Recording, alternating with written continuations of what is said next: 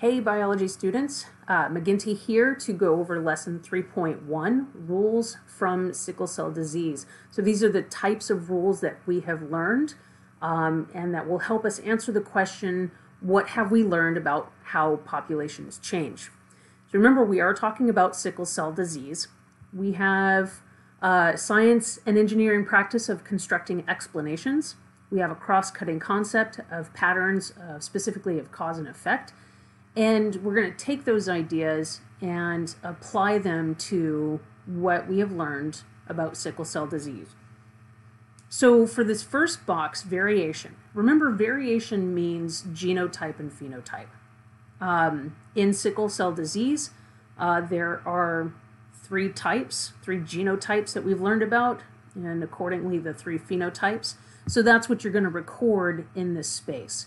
What are the genotypes? What are the phenotypes? And any potential outcomes of those. In the next box, we actually have taken the concept of ecology and we've broken it out into three parts. For reproduction, we're looking at a cellular and molecular level what reproduction is, how genes get passed from generation to generation. For ecology competition, there are four primary things where competition occurs for species. So what is it that humans are actually competing for in a natural environment? And this last one here is the ecology of differential reproductive success. Okay, so that's a fancy way of basically saying who survives to make babies. That's essentially what that means. So there are two ecologies that we're looking for here. One is the malaria, so an environment that has malaria in it, and then the environment without malaria.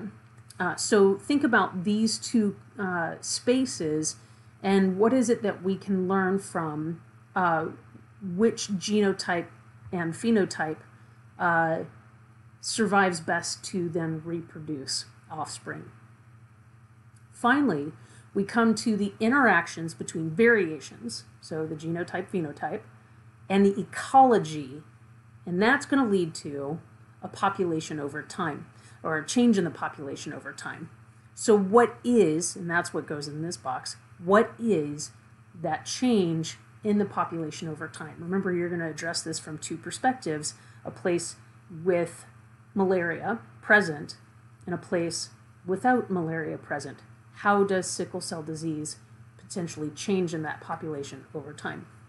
So that is what this rules from sickle cell disease sheet is all about.